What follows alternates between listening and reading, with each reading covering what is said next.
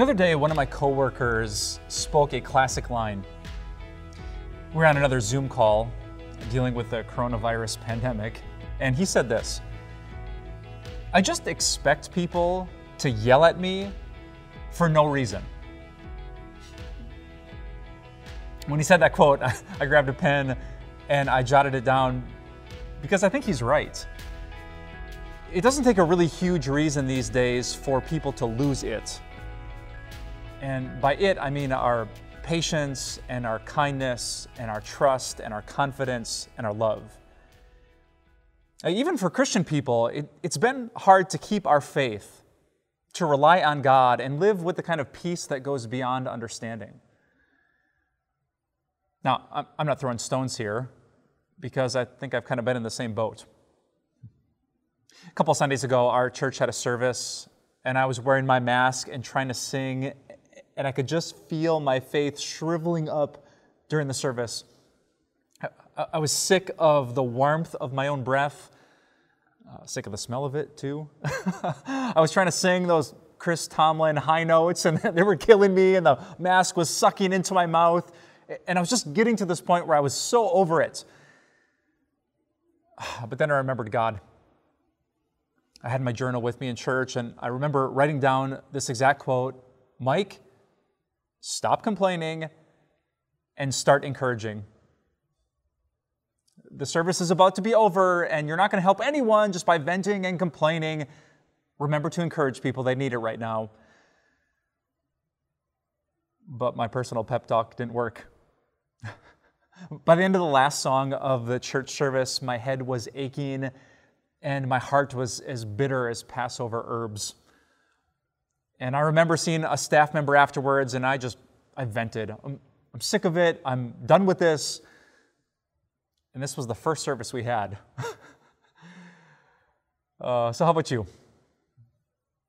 As the coronavirus goes on and on and on and on, how's your faith? Can you relate it all to my story of struggling with the ins and outs, with the inconveniences and the masks and the mandates? Are you kind of done with this pandemic thing? I wish that you and I could just break up with Corona. I wish that we could make it Facebook official and post some picture of us with our closest friends, no social distance, hugging and rejoicing as if the pandemic were gone. But it's not. It's still here. It still shapes our lives and dominates our headlines, which means that just wishing and just wanting and just praying, it might not be enough. You and I need to have a spiritual plan to how we're going to push back against this so that we don't lose our faith, our peace, and our joy. And that's why I'm so glad that you're watching today. Because this week, I want to give you essential truths to hold on to so that you can keep your faith as this thing goes on and on and on. And here's the first one. You ready for it? The first essential truth to remember during this pandemic is Jesus. I know. Huge shocker, right? The pastor wants to talk about Jesus, but it's true. 2,000 years ago in the book of Hebrews, there was a group of believers who were suffering intense persecution. And here's what the author of that book said: "Let us run with perseverance the race marked out for us, fixing our eyes on Jesus." I really love those words. Let us run with perseverance the race marked out for us.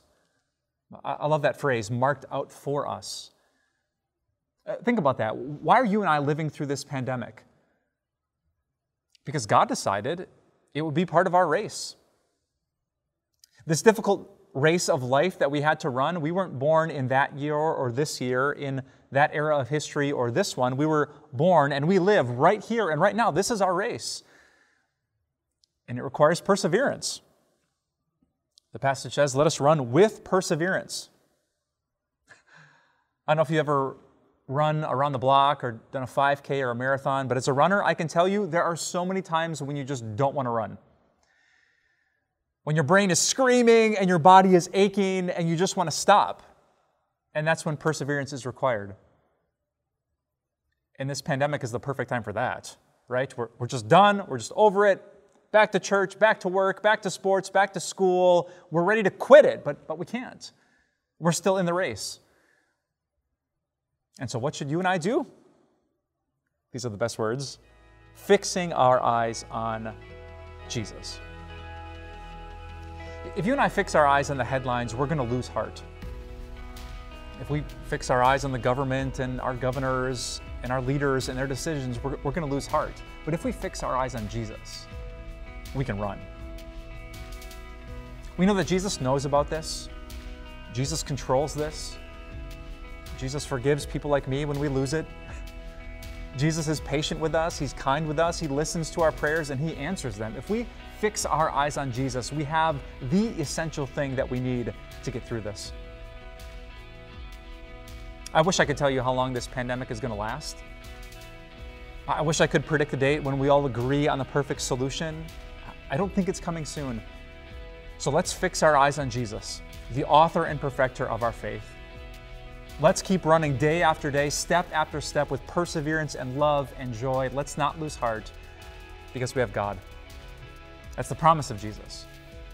So let me encourage you today to fix your eyes on Him and run your race. Let's pray.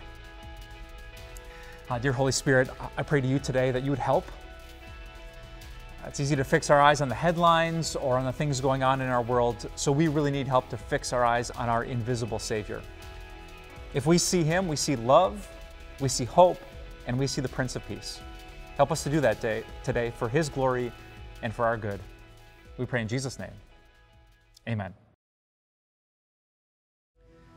Sometimes I hate how clear the Bible is. Like this passage. The Apostle Paul in the book of Philippians said, "Do everything without grumbling or arguing." Well, shoot. I gotta say, I wish there was some theological way to interpret that differently, but you get what it means, right? You don't have to have a master's in the Bible to know that do everything means do everything. The word grumbling isn't some obscure Greek or Hebrew word. You know what that means. And the word without is pretty crystal clear. When I think about the coronavirus pandemic, I think that might be the most difficult verse in the entire Bible to keep. Do everything. Without grumbling, arguing, division, or complaining. Get through this with faith and with hope and with peace and with love.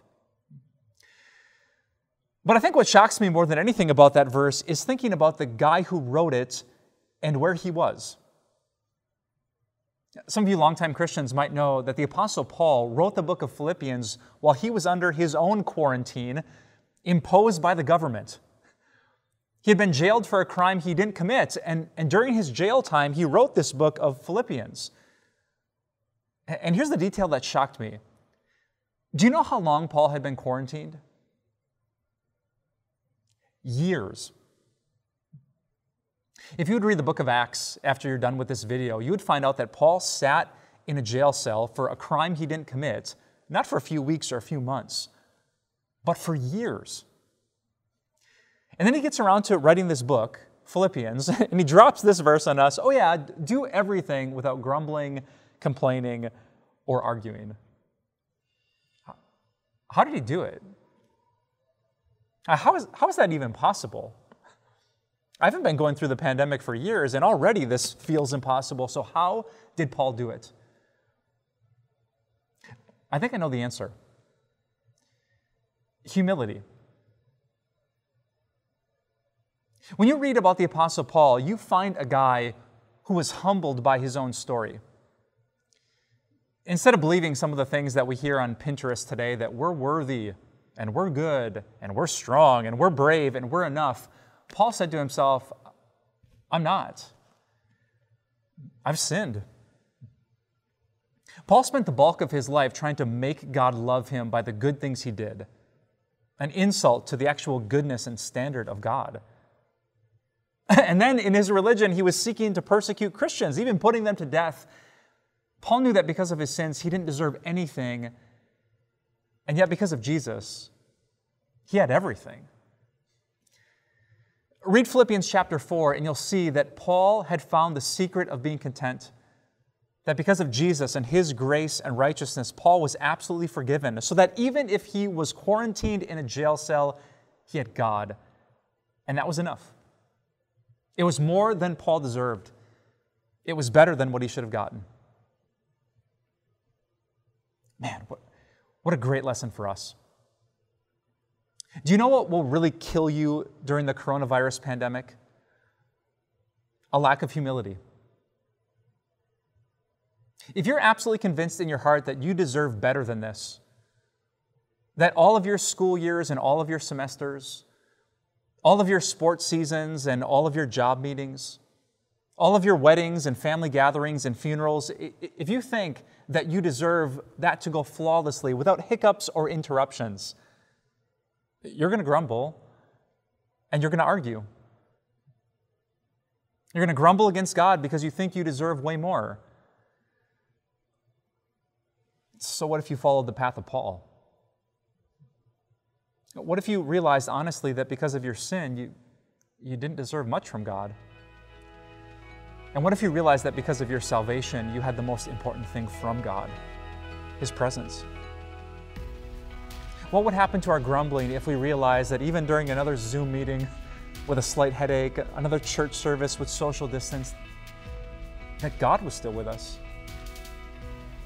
That we were still forgiven by God?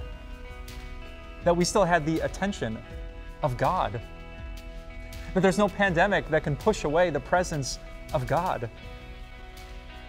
Well, then if Corona lasted not just months, but years, we could be like Paul and rejoice and have a peace that goes beyond understanding. So Paul's words might feel impossible. Do everything without grumbling until you remember this incredible promise that God is with us, that God is here. We don't deserve much. We don't deserve anything. But God has given us everything because He's given us Himself.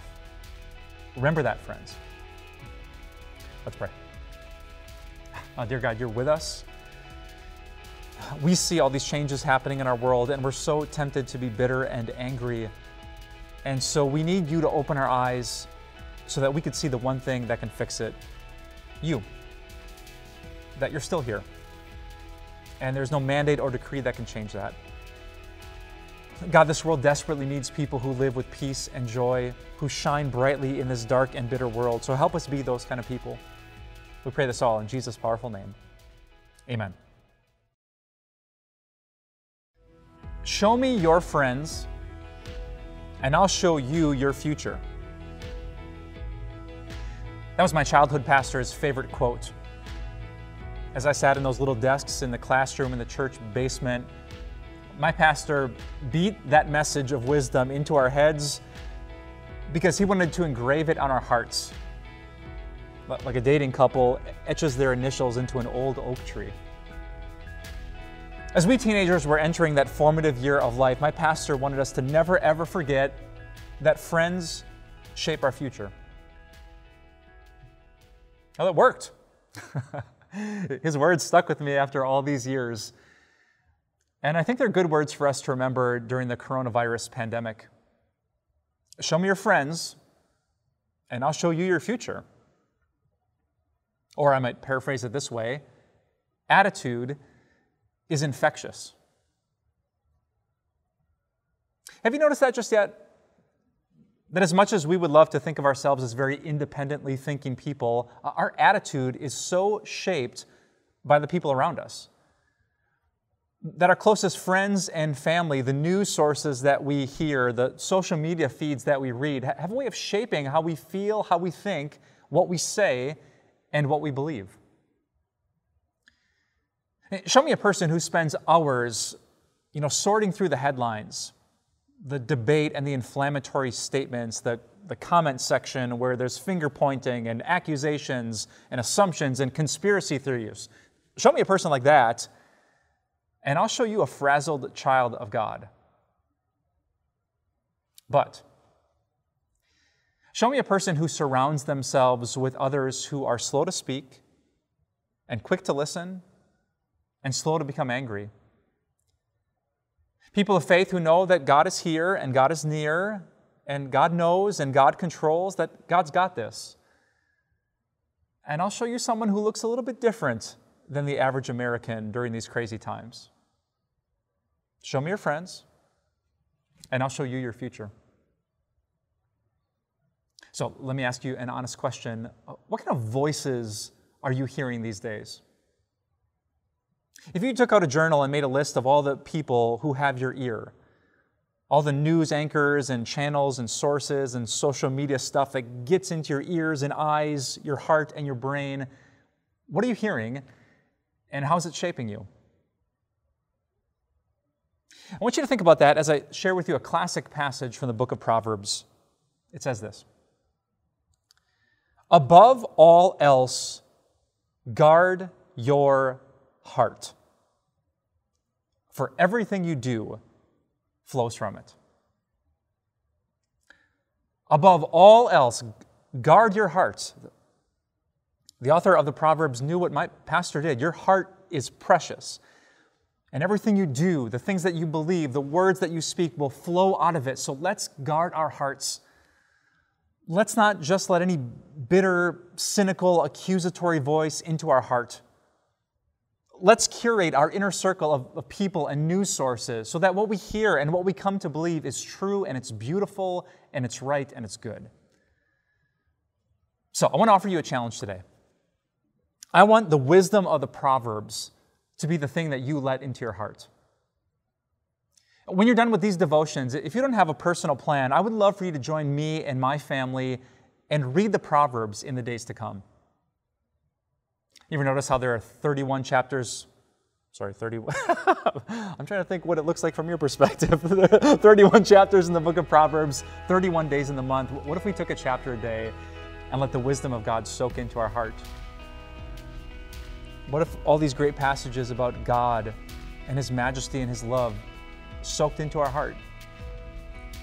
What would happen if every morning God just filled up our heart with His truth, reminded us about the power of our words, and He shaped the very thoughts that we think? Well, then when this pandemic would squeeze us, what would come out of us is a heart that's been soaked in the wisdom of God. I want to challenge you today to do that very thing. You're going to hear somebody's words. Let's let it be God's words. Guard your heart. Everything you do flows from it. Let's pray. Father, many of us have habits that involve hours and hours and hours of listening to people's words. We read, we listen, we observe, we soak them in, and some of those things get to our heart. So we need your help to filter out what's good and true, what's right and beautiful. Let us to think about such things that we can find the peace that you intended our hearts to have. It feels like we need it now more than ever. So help us to guard our hearts well. We pray it in Jesus' name. Amen. Leave it to the pandemic to show me how much I need Jesus. Now, I've been a Christian for almost 40 years now. And if my math is correct, I've attended over 4,000 different church services. 4,000. I've read the Bible, not just a snippet here or there, but cover to cover, time after time after time after time. And you would think that I would get it. You'd think I'd be fairly good at it. But then the pandemic came. I'm not sure if you can relate, but no matter how long you've been following Jesus, whether it's your first day or you're 87 years in, it's been really hard to follow the basics, to love God and to love people, to trust God, to not give up our peace or our joy, but to know that He's here, He's got it, He's in control of it, and then to love people, to do everything without grumbling or arguing. And I think it doesn't matter how long you've been following Jesus, it's been tough. And that's why I'm so thankful for grace. This week we've been talking about those essential things to get through the pandemic. We've been talking about Jesus, we've been talking about attitude, we've been talking about wisdom, but I definitely want to end these talks with the biggest and best essential of all, with grace. So let me overwhelm you with a bunch of Bible passages. I hope you can think about them, meditate on each one, and find all the peace that your soul needs. I love this one from Romans chapter 5. If your sins have been piling up more and more and more since the pandemic began, the Apostle Paul says, but where sin increased, grace increased all the more. And maybe you've given in to anger or to drunkenness as you've been sitting home alone, or to lust as you've been frustrated and sitting online. But the Apostle John said, if we confess our sins, God is faithful and just, and will forgive us our sins and purify us from all unrighteousness. Maybe you've been wandering in your faith. You've kind of gotten disconnected from God and from church and from the Bible and from your spiritual roots. Maybe you've wandered like a sheep, but the prophet Isaiah said, we all like sheep have gone astray. Each of us has turned to our own way, and the Lord has laid on Jesus the iniquity of us all. And maybe you think because of your struggles, because of your anger and your attitude and your bitterness, that God's kind of sick of you and done with you. But the Apostle Paul famously wrote, it is by grace that you have been saved through faith, and this is not from yourselves, it is the gift of God. And maybe when you step back and look at life, you're pretty convinced that God is going to be done with you people, and He's going to find some new people. But God said through the prophet Moses, the Lord, the compassionate and gracious God, slow to anger, abounding in love and faithfulness, maintaining love to thousands, and forgiving wickedness, rebellion, and sin. That's grace. That's so good, isn't it? And through Jesus, it's all ours. So let's do our best to serve, to love, to trust. And at the end of the day, let's remember there's always grace. And grace is all that we need. Let's pray. Heavenly Father, for many of us, the pandemic hasn't brought out the best in us. But it reminds us of the best thing about you. That you give shocking grace to people who just don't deserve it and don't expect it and don't see it coming. After all of our struggles and sins, Father, we wouldn't expect you to put up with us, much less like us and rejoice over us. But your word says that through Jesus, you do. So thank you for grace. Now may that grace compel us to live godly and self-controlled and holy lives in this difficult time. We pray this in the beautiful name of Jesus. Amen.